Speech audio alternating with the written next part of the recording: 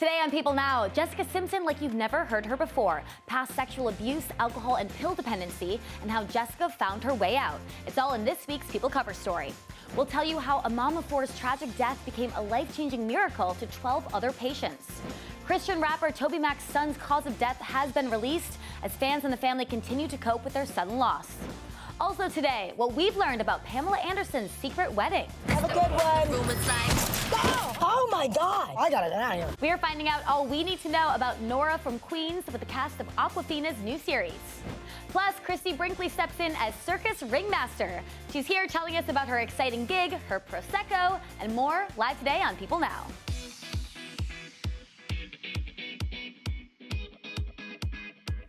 Happy Wednesday, everyone. Welcome to People Now. We're halfway through the week. I'm holding things down here in New York while Jeremy is in LA for the week. Nice life, living his best life. We have a lot to get to today, so Jeremy, take it away. Yeah, let's hear it for LA. Come on, guys. Yeah, I pumped them up a little bit. They have given me an avocado pillow to feel it. Thank you for that. Good, I asked Jeremy. for palm tree, no budget. Thank you. All right, so there's a lot to get to today. Here's what you need to know and what's trending for today. Jessica Simpson opening up about her past alcohol and pill dependency in this week's People Cover story. In it, Simpson shares an excerpt of her new book called Open Book, where she says, quote, "I was killing myself with all the drinking and pills." She says that being sexually abused as a young girl and various career pressures as she grew up led her to self-medicate for years, a dependency that would later prompt her doctor to tell her that her life was in danger. In 2010, the singer found her soulmate in Eric Johnson. They married in 2014. They now have 3 kids, ranging in age from 10 months to 7 years. But in one of the book's most moving scenes, Simpson writes about hitting rock bottom after a Halloween party at their home in late 2017. That's when she told her closest friends, quote, "Something's got to stop. If it's the alcohol that's doing this and making things worse, then I quit." Her friends gathered around her in a group hug. They haven't left her side ever since. With the added support of her parents and doctors, plus twice-a-week therapy, she's been sober since that day and calls her newfound clarity a continual gift. Stay tuned. We're going to have more on this story later in the show, including the dark times that led Simpson to that point and what is next for her. Stick around for that. We move on now to some sad news for Monty Python fans. Terry Jones, one of the original members of the renowned British comedy troupe, has died. In a statement to the BBC, Jones's family revealed that he died on Monday with his wife by his side after a long, extremely brave, but always good-humored battle with a rare form of dementia. The statement goes on to remember Jones as a, quote, kind, funny, warm, creative, and truly loving man whose uncompromising individuality, relentless intellect, and extraordinary humor has given pleasure to countless millions across 6 decades. The comedy troupe Monty Python formed in 1969 for the sketch comedy series Monty Python's Flying Circus. It included John Cleese, Terry Gilliam, Eric Idle, Michael Palin, and the late Graham Chapman. The series paved the way for a number of Monty Python films. Now, Jones's family concluded their statement saying they're thankful to have, quote, lived in the presence of an extraordinary, talented, playful, and happy man living a truly authentic life. In his words, lovingly frosted with glucose. Jones is survived by his wife and 3 children. He was 77 years old. We move on to this tough story. A mom of 4 in Oregon who died just days after giving birth is changing lives through her own tragedy, donating her organs to save the lives of 12 other patients in need. Kathleen Thorson fell ill after giving birth to baby number 4 on December 29th. According to a GoFundMe campaign set up for her husband, Jesse, and their children, Kathleen was rushed to the emergency room when she suffered an intracerebral hemorrhage. Despite several surgeries, doctors were unable to save her. But before she passed, Kathleen made her wish known. She wanted to save as many lives as possible by donating 12 organs, including her heart and lungs. This is super rare. According to one of her nurses, the chances that someone is a donor candidate of this magnitude is less than 1 in a million. But Kathleen's wish came true. Her story was even brought to the attention of Kristen Bell's baby line, Hello Bello, who awarded the Thorson family a year's supply of wipes and diapers. Really incredible. As of Wednesday morning, the GoFundMe campaign had raised more than $100,000. Richard Stubbs, the organizer of that page, says the extra money raised will go toward another of Kathleen's dreams, to build a garden for her children. On to this story, TobyMac's young son, Truett Foster McKeon's cause of death has been revealed, with the rep for the Christian rapper confirming to People that McKeon died of an accidental overdose of fentanyl and amphetamines on October 23rd. The Davidson County Medical Examiner's Office previously confirmed that medics responded to a cardiac arrest call at the family's Tennessee home. He was only 21 years old. McKeon was an aspiring musician, and over the years, he also joined forces with his father on several tracks. TobyMac wrote numerous songs inspired by his son, including Scars, and then this clip you're seeing now, 21 Years. This song was released earlier this month, honoring his son after his passing. TobyMac told fans at the time that it was a song that he, quote, never wanted to write.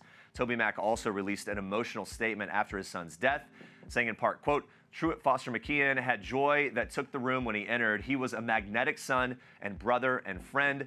If you met him, you knew him, and you remembered him. If you or someone you know is struggling with addiction, you can contact the Substance Abuse Helpline. It's 1-800-662-HELP. All right, Maya Shibutani is taking baby steps toward recovery. The Olympic figure skater shared an update on her health on Tuesday, saying that she's, quote, doing a little better after doctors removed a malignant tumor from one of her kidneys last month. Maya posting these pictures on Instagram with a caption reading in part, more pics from my walks. Maya revealed to fans in a candid Instagram last month that doctors had discovered a mass on her kidney after she visited the emergency room in October for a stomach virus. Shortly before Christmas, she successfully underwent surgery to remove that mass. Now, 5 days later, she shared that the tumor was unfortunately malignant, explaining, quote, this wasn't the news I was hoping for, but I'm beyond thankful that it was detected early and that my surgery went well. No further treatment is required at this time. On New Year's Eve, Maya shared some reflections, calling it a, quote, beautiful year and decade with a complicated ending, but adding that she was going into 2020, quote, fueled by passion, pushed by desire, and inspired by the world. We wish her all the best. All right, we're going to throw it back to Andrea now in New York for more for us in Star Treks. Yes, we are kicking off Star Treks today with Kate Middleton's continued royal tour for kids. On Wednesday, Kate attended a baby sensory class at the innovative Ely and Carow Children's Centre in Cardiff, Wales, where she heard all about the support the center provides for parents and their kids. And Kate shared how she would have benefited from the center when she first became a new mother, saying, quote, I was chatting to some of the mums. It was the first year and I just had George. William was still working with search and rescue, and we came up here and I had a tiny, tiny baby in the middle of Anglesey. It was so isolated, so cut off. I didn't have any family around, and he was doing night shifts, so if only I'd had a center like this. And she added, I see amazing work you're doing here in so many areas. It's just bringing it to light. The critical work you're doing has a massive social and economic impact later down the years. The royal mom has been on a 24-hour tour of the UK. It started in Birmingham on Tuesday afternoon, where she hoped to help launch a survey to hear society's views about raising the next generation. It is the hope that the survey results will guide Kate's future work as she strives to give children the tools and foundations to lead healthy and fulfilling lives. All right, and in more royal news, Meghan Markle made a surprise visit to check on some animals before she headed back to Canada to start her next chapter with Prince Harry and baby Archie. Sussex Royal's Instagram revealed on Wednesday that Meghan privately visited the animal welfare charity Mayhew earlier in January. She announced the organization as one of her first patronages last year. The post shows two images, one of which has Meghan squatting down to pet a German Shepherd, and says that Meghan, quote, applauds the people at Mayhew for the vital work that they do every day. According to the charity's Instagram page, during Meghan's visit, she was shown new kennels and met some of the animals. Meghan memorably visited Mayhew in January 2019 for her first official visit, where she spoke about the joys of animal adoption. However, because she was pregnant at the time, she noted that her and Harry's hands were too full to add another pet. The couple currently has her dog Guy and the family's new Labrador with them in Canada. And one of the earliest signs that the couple was serious about a move to North America was the fact that they brought both dogs with them during their holiday at the end of 2019. If you're bringing the pups with, might be a sign. Jason Momoa is a superhero on and off the screen. The Aquaman star took a break from filming to hang out with patients at the UPMC Children's Hospital of Pittsburgh on Monday. He shared several photos of the visit on his Instagram, writing, the greatest part of being Aquaman is making children happy, spreading aloha. He also shared a video of him in an arm wrestling competition with his new pal Joshua. Jason writes on Instagram in part, "Me and Joshua bet that if he beat me in arm wrestling, he gets to have my trident. See you on the set of Aquaman 2, Joshua." This is just so sweet and heartwarming. The Children's Hospital of Pittsburgh tweeted their thanks to Jason, shared some sweet pictures from the day. Now, this isn't the first time Jason has spent some time hanging out with children in need. In July of 2019, Jason teamed up with the Make-A-Wish Foundation to make dreams come true. He gave kids a tour of the Warner Brothers studios and an inside look at some of the costumes from its biggest movie franchises. He captioned the sweet pics in part, "My first at Make-A-Wish America, I will do this for life." And he is a real-life superhero. Those are your Star Tracks for today. Stay with us. We have more from Jessica Simpson's stunning new memoir and her exclusive interview in this week's People Cover Story. Plus, cocktails with Christy. Christy Brinkley is going to be live in New York, showing Andrea 2 sparkling drink recipes that you will want to try at home. Stick around. Let's move on to this, guys. Let's talk celeb relationships. It's part of People Now's new segment, Heart Monitor. Loving it. We start off with Brandon Thomas Lee sending his best wishes to mom Pamela Anderson after her surprise marriage to movie mogul John Peters. Brandon saying in a statement to Fox News that he is incredibly happy for his mom, adding that he's wishing them luck in this next chapter. Pamela secretly married John on Monday. Her publicist telling People, quote, "They're very much in love. This is her 5th marriage and his 3rd. Their wedding comes 30 years after the couple first dated and a few months after they rekindled their relationship. They'd been keeping the romance out of the spotlight up until now." And about his love for his new bride, John told The Hollywood Reporter, quote, "There are beautiful girls everywhere. I could have my pick. But for 35 years, I've only wanted Pamela." And he adds, "She makes me wild in a good way. She inspires me." Meanwhile, Pamela expressed her love with a poem in which she calls John the original bad boy of Hollywood and admits that his life used to scare her, but now they're both ready to love each other without any conditions. Such a sweet story there. We, of course, are very happy for them. Wish them the best. Let's talk Tim Tebow again. He's celebrating forever with his new wife, Demi Lee Peters. We talked about this yesterday. Tim telling us in this week's issue of People that hours before their South African wedding, he felt, quote, "the kind of adrenaline that he feel before a big game."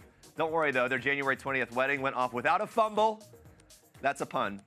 For the emotional ceremony, Demi Lee wore a custom David's bridal gown, while Tim was even seen tearing up, during their wedding vows. It gets emotional. After the ceremony, the newlyweds joined their guests for an elegant sit-down dinner of South African and American dishes. Now, Demi Lee revealed to us that Tim was involved in all the wedding planning, saying that he cared about all the details. The happy couple met in 2018 at Tim's annual Night of Shine event, a series of proms for people with special needs. And Tim says their connection was instant, and that they both knew the other was very special. After their honeymoon in the Maldives, the newlyweds planned to split their time between New York and Florida, and they couldn't be more excited to start their lives together. Tim saying, quote, "I've been waiting my entire life for someone special. Then I found Demi, and all of my dreams have come true. She was 100% worth the wait." Good for them. All right, now onto this story. It's more about friendship than love, despite what fans everywhere might be wanting, might be kind of shipping, hoping, praying for, whatever. In this week's issue of People, sources tell us that Brad Pitt and Jennifer Aniston, quote, "want nothing but happiness for each other." Their reunion at the 2020 SAG Awards took the internet by storm. The two exes greeted each other warmly backstage after each had won a SAG award. Andrea and I were only feet away from the moment. A source telling People Jen was happy for Brad. They congratulate each other, and that was it. A source also reveals that Jennifer is happy to have Brad back in her life as a friend. So stop it, everybody. The two stars were married for 5 years before their divorce in 2005. They've been more public about their friendship in the last year. In February 2019, Jennifer celebrated her 50th birthday with a star-studded bash at the Sunset Tower Hotel in West Hollywood. Among her guests was Brad, who also sent her a present before the party. All right, that is it for today's Heart Monitor. Back to you in New York, Andrea. Yes, in this week's People Cover Story, Jessica Simpson is getting candid about the years she numbed herself with alcohol and pills. And she shares an excerpt from her new memoir, Open Book, where she says that there's power in the truth. Here with the story on Jessica's journey to self-empowerment is People's East Coast news editor, Liz McNeil. Thank you so much for being here. She is so brave, isn't she? So brave. The book is so brave, and she's really powerful. Yeah, and in the article she says that, she became exactly what she didn't want to be. So tell us more about what she was going through and where this all stemmed from. There was a lot of emotional pain and trauma. She reveals for the first time that she was sexually abused as a young girl. She had anxiety, she had a lack of self-confidence. There was a lot of emotional pain there. And then she sort of skyrockets to fame at 19 years old, and there's a lot of numbing and you know, doing whatever she has to do to keep going. So there's so much depth to her. It was really amazing to meet her and talk to her. Yeah, and you said she was incredibly open. There was nothing off limits. She talks about some of her relationships, and it was interesting. She said that when she dated John Mayer, she actually would drink to kind of mask her pain and because of her anxiety. So how did those relationships really impact her? You know, she really learned a lot from all of these relationships, and you sort of see how she grows up, right? First, there's her first relationship with Nick, and one thing Nick Lachey, and she says, we got crushed by the media and by ourselves. I mean, that kind of fame was so crazy, right? She's one of the first reality TV stars. She's a newlywed. So there's sort of what she learns from that relationship. And then with John, there's this really intense dynamic where she feels both powerful because of his attraction to her, but also weak because she doesn't feel confident, right? He's smart, he's very clever. Sometimes she's worried about, you know, how she sounds. So there was also some masking and numbing to sort of, you know, numb that kind of pain. Yeah, so she's been through a lot. Right now, she's doing really well. She got married in 2014. She has 3 adorable kids. You met the youngest, Yeah, Birdie. Birdie. Is Birdie just the sweetest? Like, so cute. Yeah. But how had drinking kind of affected her home life? You know, she writes so honestly and candidly and talks about, she really is the mom who gets up early to, you know, to French braid her daughter's hair and always wants to be there for her kids at school and be there when they get home. But she also came to this really painful realization that there were also times when she wasn't there for them. This all sort of comes to a head at this moment when she has a Halloween party in 2017, and she realizes that she can't really get her kids in their costumes for trick-or-treating, and she realizes that she's not really there for them. And that realization really somehow galvanizes her to say, I'm ready to get some help. Wow, so she turned things around. What has her support system been like? I mean, who really was there for her to help her through the dark times? She is so much about her circle of friends. There's such a loyal group of friends, many of whom that she knew growing up in Texas, that sort of surround her and support her and love her. I got to meet some of them. They're great. And her friends did want to help her. But of course, in those kinds of situations, sometimes you worry that if you confront your friend or say something to your friend that if they're not ready, they might not be ready to hear that. But when Jessica sort of opened the door and said, I think it's time for me, I'm ready to change, then they were right there for her, and they're still right there at her side. Her parents, she also had some doctors and a therapist. Yeah, I'm so happy for her. I'm always rooting for Jessica Simpson, so it's really nice to hear she's in a good place. Yep. What is next for her, and what did she hope readers take away from this? You know, she really wants to help people, and like when you read the book and you talk to her, like there's something about her, she has this uncanny ability to reach people, like she is relatable. That's like a great, funny quality about her. And when you read the book and when you hear her talk, you're like, oh, like she wants people to know that she's lived through something really difficult.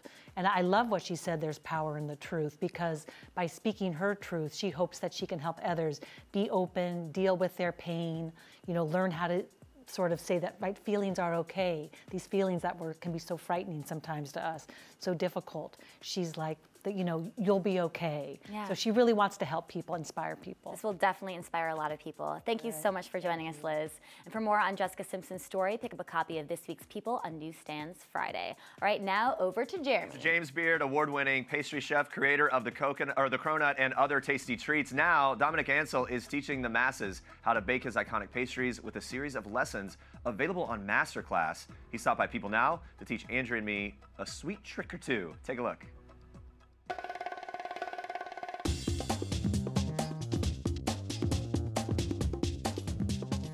What are we making here? We're making something fun, something simple, something quick. Our miniature madeleines. So it's something that we actually serve at the bakery.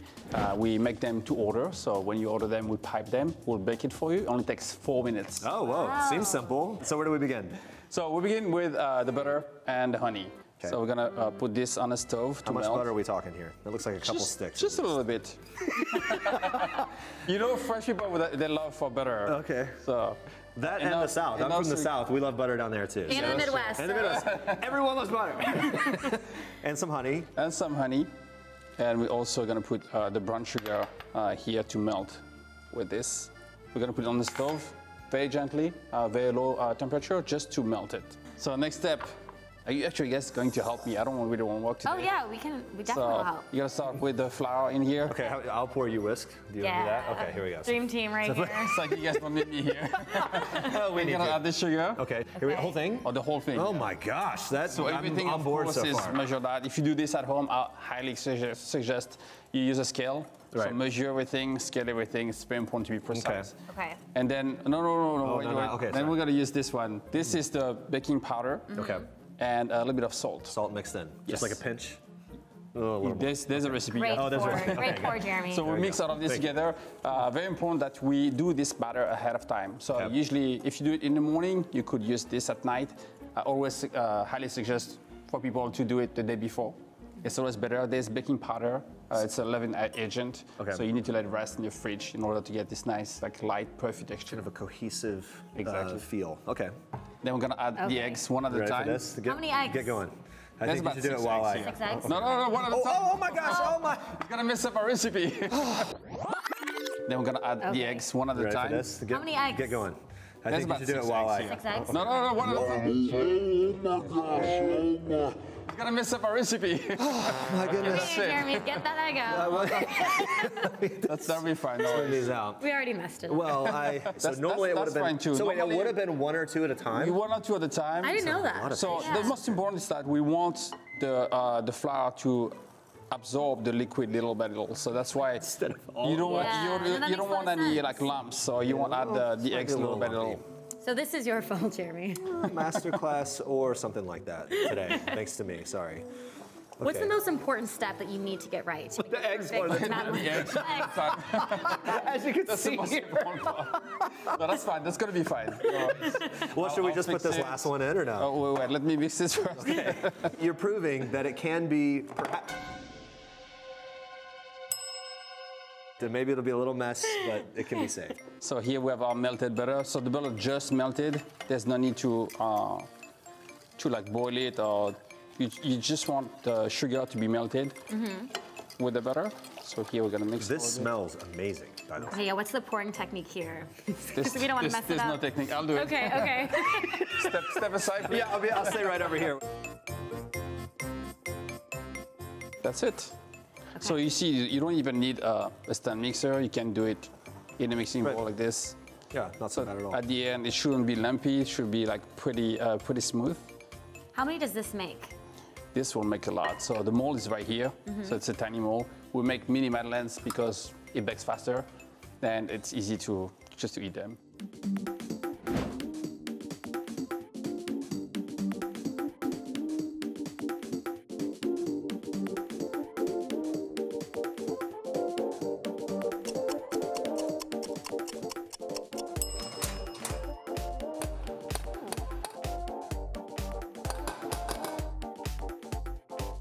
The way we present it at the bakery, we'll serve them in a little basket here.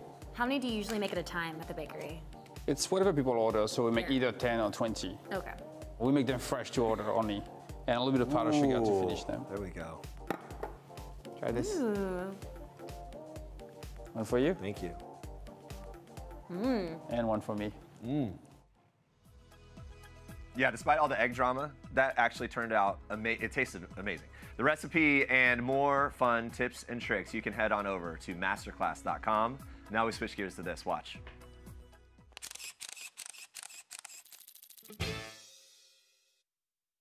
I live with my parents. Grandma loves Nora.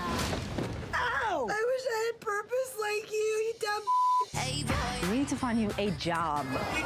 pull over now or I'm calling the cops. Surprise when Have a it's good the one. room is like. Oh my God! I gotta get out of here. Aquafina is Nora from Queens, premieres tonight on Comedy Central, and trust me, you do not want to miss this hilarious new show. It's so good. Nora is Aquafina's real name, and the series is based on her own life. Raised in Queens by her dad and her grandma, Nora has to figure out how to handle, well, life. Vidi Wong and Lori Tian-Chin played those roles, and they opened up about what it meant to them to work with Aquafina. I really wanted to be on the show because I was really fascinated by her and her kind of career choices and her sensibility and her artistry. And so I've learned from working with her that she's really a visionary about her own career and her life, to the point where she surrounds herself with really interesting people and people who share her vision of what the industry can be. She's hired a lot of women and a lot of people of color, and these are sets that to be on a set like this is not that normal actually for us. So that's really a nice feeling, because throughout the set there is a kind of a family vibe and a sense of everybody being in this together, which is really nice, and it all comes from her. Yeah, do you feel like you took on that fatherly role, and for you kind of that grandma role? I do. I feel like I do. Yeah. I feel very protective of her. Yeah. I feel, you know, she goes on the Golden Globe. She wins a Golden Globe. She says, "Hey, Dad, I got a job," and I think she's talking to me, but she's not. And Like, thank you. Yes, thank you. But I do feel, you know, you can't help it. You have this sense of the relationship that you are doing in make believe, and if you're hopefully a good actor, you kind of take some of it on personally. Yeah. And that's how I felt. And I think I see that in you guys too. Oh yeah, and plus this is an Asian show, and it's produced and written, executive produced. Very and, rare. You know. It's very rare. I mean, we can't say it enough because we're so proud of it in that way. In the series, we see Nora take on a few odd jobs, from being a driver to a cam girl. So we got the lowdown on what strange jobs Beatty and Lori had before they made it as actors. I made, I can say the brand, Mrs. Fields chocolate chip cookies, until I couldn't stand them anymore. I thought it was the best job ever until I did it for like 2 weeks, and I thought, oh my gosh, it's like terrible. I like turned myself off of chocolate chip cookies for quite a few years. I'm over it now. Wow. You'll have a cookie now and then. Yeah, I'll have a cookie now. Well, how about you? But as a dancer, I came here to be a dancer, and you know, one of the jobs that I thought I could go up for is a go-go dancer at Judy Heller's. It's a popular place on 6th Avenue and 10th Street. I didn't make it. They didn't hire me. You know, they needed a tall person with bazooms. You know, I didn't have any of that. You know, had a backside, but not the bazooms. Christy Brinkley is a busy person these days. She's all set to be the guest ringmaster at the Big Apple Circus in New York City for 3 consecutive nights starting January 30th. And she's also a very successful businesswoman with her organic Prosecco called Bellissima. She joins us now, and she's making some drinks. Thank you so much for being here. Oh, thank you so much. So we're going to talk about the Prosecco and this goodness in a bit. Yes. But first of all, let's talk about being a ringmaster. Why are you the perfect ringmaster? Oh, I'm so excited for this. I mean, the Big Apple Circus has asked me if I wanted to be ringmaster before, and I was never available to do it. So when they asked me this time, I thought, yeah, I'm actually free on those days. And my the next day I have a birthday. And I thought, what greater way to wrap up a year, you know, than run off with the circus. And so, you know, I just get to be the ringmaster for these 3 shows, the 30th, the 31st, and the 1st. My daughter Alexa is coming, and she's going to be singing at one of the shows. Amazing. Probably the one on the 1st, because that's like sort of my birthday show. Yeah, that's going to be so fun. I have to ask you about this. Before Dancing with the Stars last season, you had an injury, your wrist. Yes. So how are you feeling now? I know there's maybe an upcoming procedure. Yeah, I'm actually going on Friday. I'm going to get PRP and some sort of manipulation to my shoulder, my wrist, and my thumb, because it's still healing, but not fast enough. I mean, it's been 4 months. And a ringmaster needs to be able to do this. And for those pictures, I had to literally lift my arm up, hold it, okay, hold it. Ah! But it's like, you know, so hopefully on Friday I've done PRP before. Yeah. When I was doing Chicago the Musical, I had to do a little PRP on my hip, and it worked. It's really good stuff. Well, I know your hips work because when I interviewed you for Dancing with the Stars, you showed me this hip movement. Oh, yeah. And you got it down. You can't see it behind this table, but she's got a good hip movement. Let's get to drinking. You're going to make a drink for us here. Yes. Well, so you know, the Super Bowl is coming up, and people are going to want to, like, entertain their guests as they watch, or their tailgate parties or whatever. And so I want to say off the bat, this Bambini, our Bellissima, it's our Prosecco in a smaller bottle. You pop the cork, you put this sipper on top. These are reusable. And what this does for you is it makes this into like as convenient as any beer. You can throw it in a cooler. You don't need to pack the glass. You just pack your Bambini, and it's delicious Prosecco, and you know, who doesn't love a nice ice cold Prosecco? Yeah, what's the first cocktail called? Okay, our first cocktail we're gonna make is with my Bella Spritz, which is my cocktail line, and it's delicious. You may have heard of an Aperol Spritz because it was a very heavily advertised, and it's a very popular drink. Well, I decided, hey, they need a little competition. And because I don't advertise, I can give it to you for half the price. And this is 3 but p.m. all Is the that flavor. the name of the drink? Oh, are we gonna do the 3 p.m. drink? Oh. Yeah, let's do... Oh, let's do the 3 p.m. Okay, the 3 p.m. is named 3 p.m. because the bartender at the Big Apple Circus named it for a friend of hers who was once told that you can't be a mixologist behind the bar after 3 p.m. So, girl power. Yeah, I like it. No way, we're gonna make a drink. Now, that drink is gonna be on keg at the circus, so come on down and taste it. And I actually don't know how to make it. That could be a problem. Do you know what's in it? I thought I was going to have my recipe. The 3 p.m. drink is sort of complicated. So why don't I show What does you? what does it taste like? I know. What's one that you know how to make? Let's start with that. All right, this is mine, and it has the recipe on the back. Okay, so now we have the recipe. You should be able to do that one. This is a Bellissima Spritz, and you just put some of it, I just eyeball it. If you want to make it more dietetic, okay, you add the blue, which is our unique one and only 0 sugar Prosecco, and it is delicious. Okay, now I always eyeball it and I go, oh, I want the color to be a little bit redder for Valentine's Day coming up. And then I add an orange and a little tiny bit of club soda. Is that what this is? Nope, that's simple syrup. Well, a little splash of club soda, just, I don't know why, but that's what for they fun. do. And so this is good to go? This is good to go. It's really good. Isn't that delicious? Yeah. It's very fresh. It's citrusy, yeah, it's fresh, it's good. Delightful, it's You wonderful. launched Bellissima in 2016. So what inspired you to create it? Well, I really believe that we need to reduce the amount of chemicals we put in our bodies. So my line, I am very proud to say, is 100% organic, organic grapes, and they are, when you drink an organic wine, you're avoiding up to 52 chemicals that might be on each grape. So I feel really good and really strong about that. And also, it's also vegan. And when I first heard that, I was like, vegan, what does that mean? I mean, of course, you don't put meat in a wine.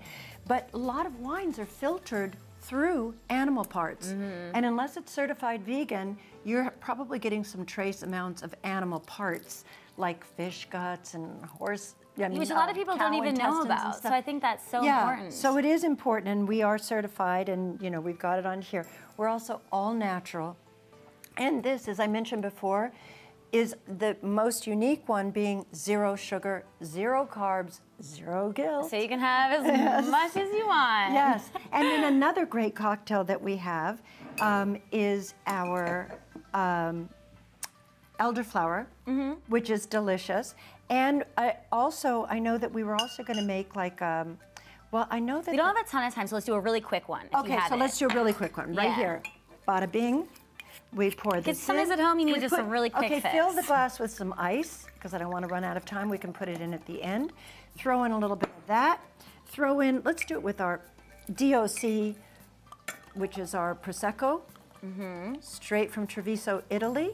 Yeah, and speaking of Italy and traveling, you recently had a vacation in Turks and Caicos, right? Oh, it's a lot of fun. I love But it's special for you to have Caicos. beach vacations, right? Pardon me? It's really special for you to have beach Yeah, vacations? we have a home down there, and we've been going there for 20 years. It is our place. Taste that. Okay. We love diving and being under the water and in the sea, and that's really Isn't that so good? And your kids are drinking age now. Ice. I didn't put the ice because I was afraid of running out of time. No, this is great. But I was going to say, your kids are drinking age now officially. What are their favorite drinks? Well, oh gosh, it's tough to say. I would say the Bambinis are really very popular because they're so transportable. And there's a picture on the screen now of my son Jack and Alexa and Sailor. They're all grown up. They're all grown up. Sailor's actually in Vogue right now. I know they're doing so well. What's your favorite way to spend time with them? Well, apart from, I mean, we love doing adventures together. We love, like, when we're down in the Turks and Caicos, we were doing a lot of diving on the reefs, and we went really far out on this trip, which was kind of necessary because there is some degradation of the reef, which is really upsetting to see, but when you go out a little bit further, we still found some beautiful places with the sea fans and lots of life and beauty, and I love that. Sounds wonderful. I was just in Hawaii, so I'm missing those days, especially hearing you talk about Turks and Caicos. All right, thank you so much for coming and bringing all of this. And if you're in New York, be sure to catch her as the guest ringmaster at the Big Apple Circus at Lincoln Center. And I'll put the recipe for the on my website for the 3 o'clock drink. So check it out there. Yes. Also, make sure to try out her organic Prosecco Bellissima, or great. Back to Jeremy. Coming up tomorrow, guys, we're talking with the cast of the horror film The Turning, including Brooklyn Prince and Finn Wolfhard. Plus, it's one of our favorite annual events. We're celebrating Animal Planet's Puppy Bowl live with some adorable dogs. I can't believe I'm going to miss that. Right for that. Thanks for watching. See you next time.